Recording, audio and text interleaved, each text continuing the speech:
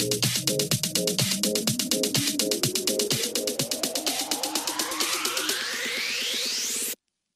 everyone, I'm Steve Stoller. And I'm Shannah Haley, and this is Inside Plano, where we take you behind the scenes of our city. We'll introduce you to the faces and places who help make this a great place to live. And give us lots of reasons to love Plano. Well, hey, Steve Stoller. Hi, Shannah. How are you? I'm fine. I'm sitting here wondering what month it is, what day it is. I have completely lost track of time. It's ridiculous. I can relate. It seems like all the days kind of run together, and it's hard to discern sometimes what day it is. That's true, but I do feel a little proud. For months now, we've been very scheduled on releasing daily COVID updates, but the podcast has kind of taken a back seat. We've been very faithful at recording a podcast every month, sometimes a couple, but it's hardly held to our normal schedule. And this month, we're finally back on track. We are releasing this podcast on the 1st of August, and it feels like just this small moment of normalcy, and it's so good. Yeah, any normalcy we can find today is a good thing. That's right. Well, let's talk about one normal thing that's happening this month, because just because we have all kinds of things that are going crazy in the world around us doesn't mean that the business of the city comes to a complete halt. And August is a very important month in the life of the city because it is, drumroll, budget season. Budget season. Yes, and there's a little side note on that I find kind of funny. You remember when we started working from home, a lot of us men tried to grow beards. And for me, emphasis on tried to grow a beard. Mm-hmm. So it didn't last very long. But I noticed that our city manager is growing a beard. And I asked him the other day, I said, so what's up with the beard? And he goes, oh, it's a budget season beard. So he says he'll shave it once the budget is approved. Well, let's talk through that timeline then, because people might wonder, is he going to have a mountain man beard by the end of this process? So on July 30th, which is the last council meeting of the month, and for people who might not understand, of course, this podcast is releasing in August, but in July, we move the council meeting dates to allow for summer holidays. Not that anybody was able to really travel anywhere this year, but that's just part of the regular schedule for council. So we had 2 meetings the last week of July. On the last council meeting was the day that the city manager presented his recommended budget for fiscal year 2020-21 and the proposed community investment program. Those have been proposed officially to council for consideration. So what happens now? We're moving into August.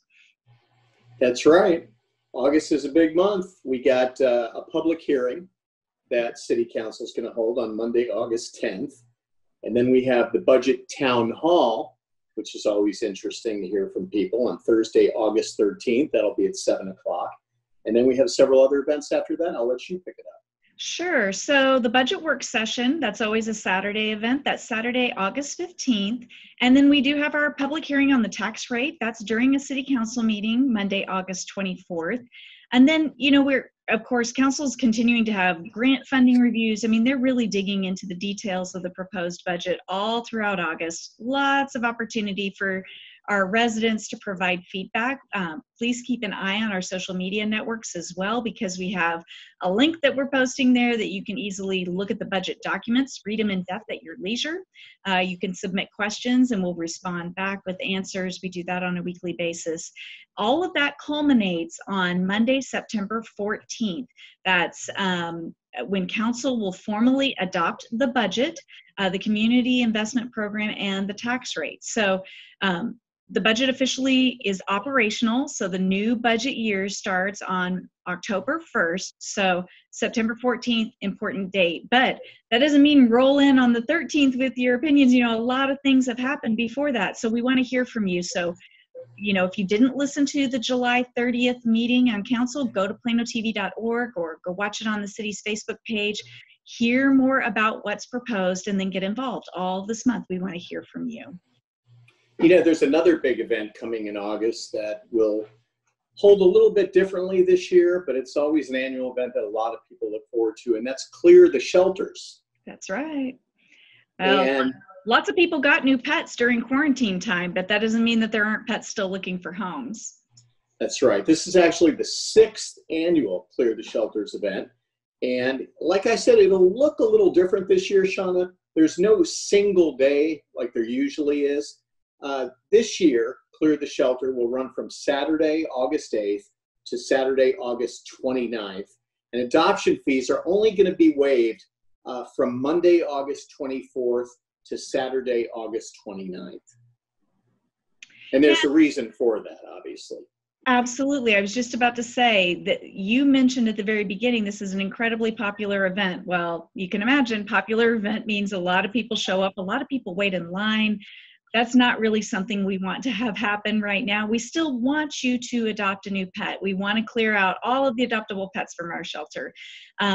But we don't want you to be crowded up. We don't want to have your health at risk. So that's why it's over an extended period of time. So you can easily look at all of our adoptable pets through our Pet Finder page. And we have a link to that. I'll put it in the show notes. Check out your pet. Contact the shelter, make an appointment, go in, because they're going to follow social distancing guidelines. They'll limit the number of people, and you need to wear a mask when you're visiting the shelter. If you have any questions, you can always call the animal shelter. Let's give them that number. It's 972-769-4360. Can you give it one more time just for folks? Sure. Write it down. It's the Plano Animal Shelter. The number is 972-769-4360. Yeah, some really cute cats there right now. I did sneak a peek at the Pet Finders page and thought the last thing I need, because I am one of those folks who just adopted a dog during quarantine, added to our little crew. I don't need to add another cat, but there's some very tempting kitties there that need a new home. You know, we are still kind of in what I call the weird land. Things are very different around the city, but that doesn't mean that there aren't things that are going on that you can do and enjoy.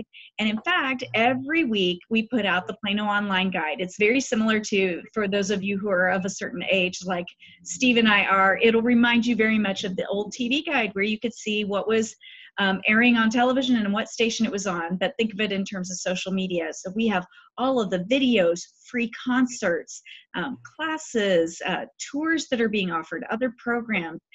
That's posted. We post an overall guide on Sundays, and then every day they remind you this is what's coming on today. So you can find something new and interesting to do as you finish out the last bit of summer. I know school is getting ready to restart in mid-August, but there's still plenty for you as well as for your kiddos to enjoy online. And we have an outdoor pool open, and things are going well since we opened it. It's the only open outdoor pool in Plano, and that would be the Jack Carter Pool.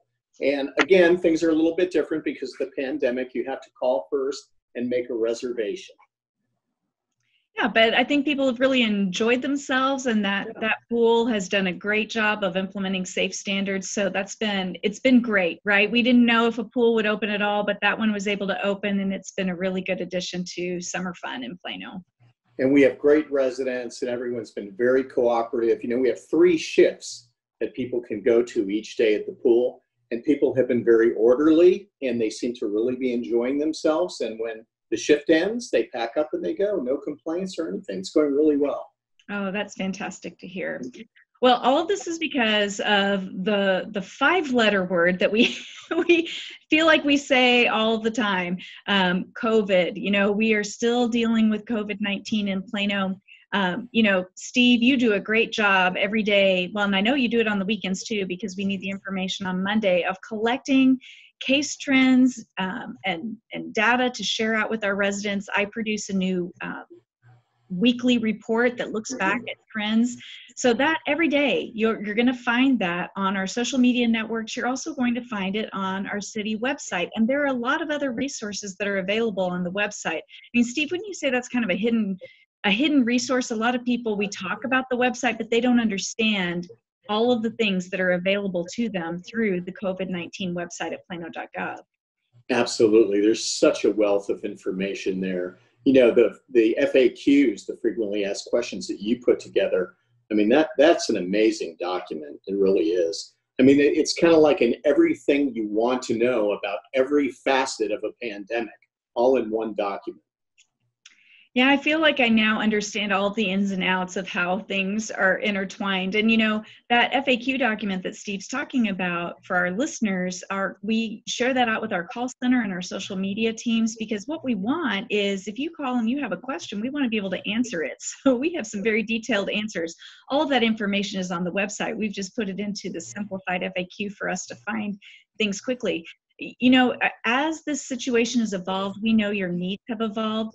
Please continue to check plano.gov/COVID-19, because that's where, if you need rent assistance, if you need food pantry resources, if you need information for your small business, if you want to know what the latest orders are from the governor, that's where you're going to find that information. In fact, we now have a form online if you happen to have a gathering that you anticipate more than 10 people, at least at the time of this recording, that requires special authority from the mayor. So we have a form there to simplify that process of how you work through that. So it's a great resource, plano.gov/COVID-19. We'll put it in the show notes so that you can bookmark it and visit it frequently.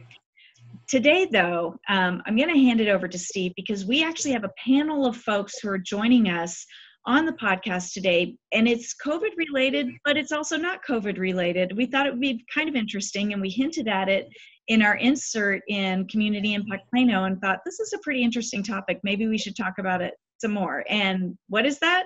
It's traffic. Yes. Traffic and road construction. Something that everyone has an opinion on. Yeah, so sit back and enjoy this conversation. We have 3 of our brightest team members who are overseeing all things traffic and road construction, and they're going to have a really great conversation with Steve. Well, I'm here with 3 gentlemen to talk about something that everybody has an opinion on, and that's traffic and road construction. But if there is some positive that's come out of this pandemic, this may be one few areas where something really positive is actually happening. So let's introduce them first. We have with us Brian Shewski, who is our Transportation Engineering Manager. Brian, thank you for joining us. We have Caleb Thornhill, who is our Director of our Engineering Department. And then we have Dan Prendergast, who is the Assistant Director of Public Works. Gentlemen, thank you for being on with us on Inside Plano Podcast today. Thank you, Steve. Thank you. Well, let's start with Brian, because Brian, you and I have talked about traffic before.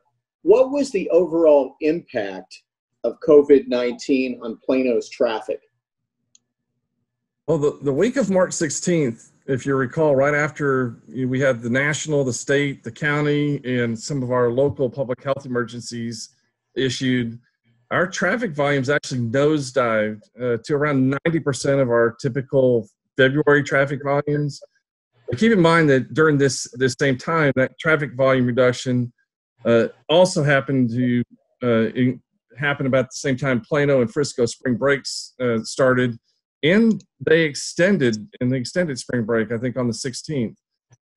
Those 2 items, the spring breaks, usually see about a 20% reduction in Plano traffic volumes. So we had a 70% reduction on the week of March 16th, just because of COVID.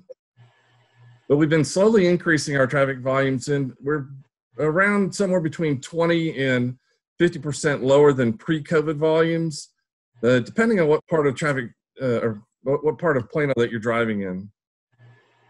Well, Brian, let me ask you this. I mean, obviously we have less cars on the road now, and from a road construction standpoint, there's really an opportunity here. What did the city do in terms of change to account for that low volume of traffic?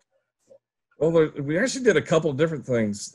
Once we realized the traffic volumes had decreased 90%, that first week during right after the public health emergencies, we reduced our AM and PM peak signal timing coordination plans anywhere from 40 to 60 seconds lower than what they typically were. This basically allowed us to better handle the reduced traffic and keep our motorist delays down. But we also suggested that our internal and our CIP roadway construction projects be allowed to extend these construction elements into the AM and PM peak periods typically we would go to 9 to 4, and we suggested that they extend that in from I think 8 o'clock to 5:30, since the volumes were so much lower. Caleb, let me ask you this. That's an additional 2.5 hours where the crews can be out on the streets doing the road construction.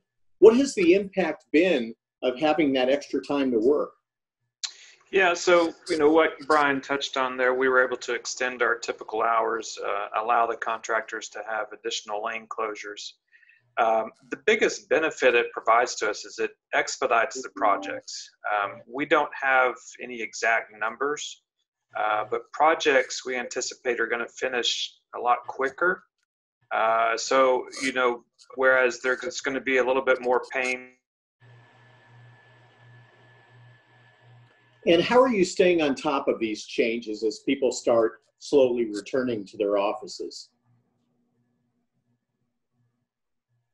I think Caleb's up. Let me jump in. So a couple things that we're doing.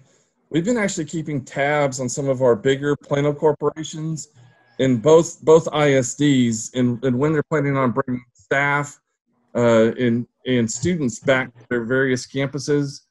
That has a huge impact on our traffic volumes. But we've also been monitoring our traffic congestion on a weekly basis. So didn't know if Caleb or Dan want to add anything on to that. Gentlemen, anything to add? I think you covered everything. Thank you. Well, Dan, let me ask you this. There's a lot of construction going on in the city right now, as we were talking about. How are you keeping the crews safe?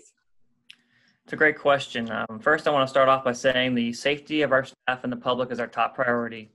We've been on staggered 12-hour shifts for several months now to allow for one person per vehicle instead of two. Encourage that separation. Vehicles are sanitized after every shift. We don't allow crews into our building in the morning or in the evening as we used to. We've also supplied masks, and we just received these things called neck gaiters that go around their neck and they can pull up on their face, which make it easier for them out in the heat to be able to wear a mask, because those masks are very hot, and with the humidity and everything else, it gets very difficult to do that and breathe. We've also included having temperature checks daily. So we've done a lot of different things in the office and with the crews to be able to allow them to keep working during this tough time.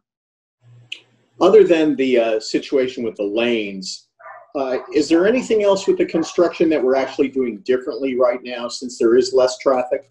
Dan? So with the construction, we definitely bid more work out this year. We had a higher budget, so we wanted to get that work out and had a lot of jobs come out in the springtime. So it kind of worked with the COVID timeline, actually. I will speak up, too, on the timelines. We used to allow one more lane closure from 9 a.m. to 4 p.m., and now the extra 2 or 3 hours of work that we're getting per day, our monthly billing has increased substantially.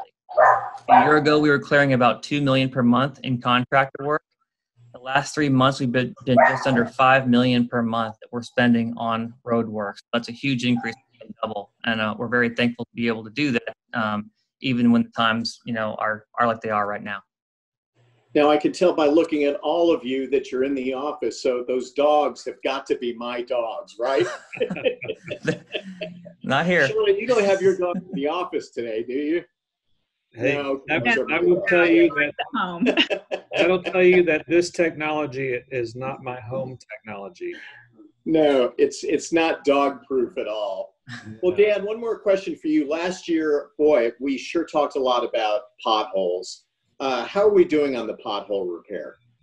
We're doing fantastic. So last year, as you know, we did a survey of our major roads and found about 3,500 potholes that had to be fixed.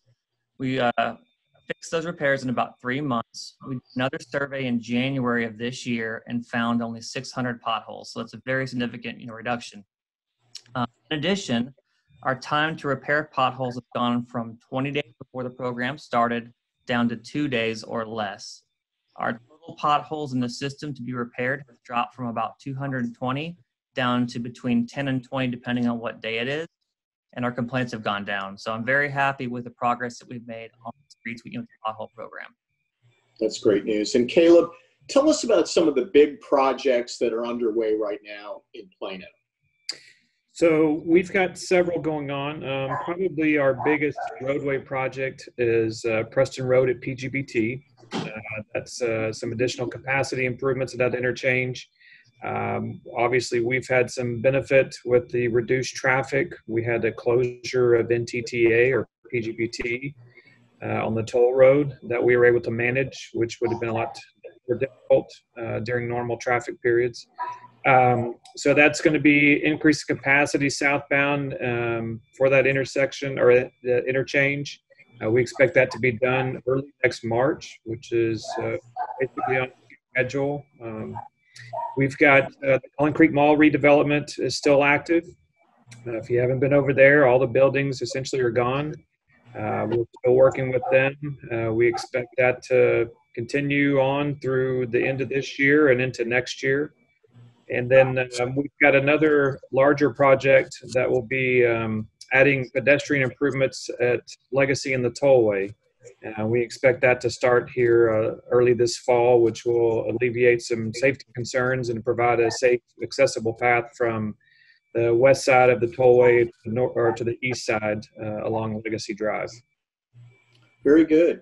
Gentlemen, thank you so much. I really admire the fact that we're always looking for innovative ways to improve things. And I'll tell you, with having less traffic on the road, this is really giving us some benefits at the city in terms of trying to get those repairs, renovations, new projects done. So thank you very much for your time. We appreciate it. We have once again Brian Shewski, who's our Transportation Engineering Manager, Caleb Thornhill, Director of Engineering, and Dan Prendergast, our Assistant Director of Public Works. Gentlemen, thank you for being with us today. Thank you, Steve. Thank you. Thanks, guys. So, Steve, it sounds like your dogs had a lot to say about road construction. They're not fans. They're very excited. They're very excited about it. They just couldn't hold in their energy and excitement about all the road work that's being done. That's right. Plano, we're just keeping it real. You know, we are all on the struggle bus, on roads under construction with dogs barking and internet connections dying in the middle of Zoom conferences, just like you are. You know, it's just, we're all doing the best we can right now. We are. Well, I will say before we wrap up the podcast. There they go again. Yep. If people do want to know what's happening for road construction projects, you can get to that information on the website. I feel like a broken record as far as the website's concerned, but plano.gov, go to residents, click on road construction, and you can see what's going on. Or even more simply, if you use the program Waze, our construction projects push right to Waze, so that'll help you know.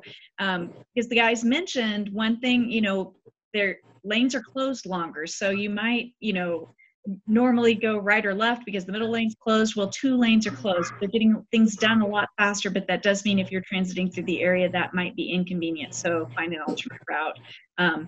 Lord knows there's still not a lot of road traffic, so enjoy it while it lasts, right? That's right. Hey, another thing, the census is still going on too. Yeah. So we can put the link in the show notes. You can complete it online. I assume your family's already done it, Steve. We've done it. Took no time at all. I think it literally took less than 5 minutes to complete our census. So absolutely. Yeah, very, very short period of time. Yeah. All right. Well, Plano, we are grateful that we were able to drop a podcast on August 1st and spend time with you. This has been a wild and wacky 2020.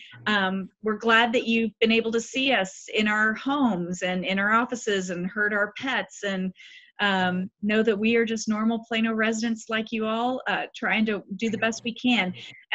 So forgive us for any audio issues because we are recording outside of our normal comfort zone. We would love it though if you would leave us a review or a rating on whatever your favorite podcast listening platform is. It does help people find our show, and we have been very thankful for the reviews left so far, the ideas for new show topics that you've sent us.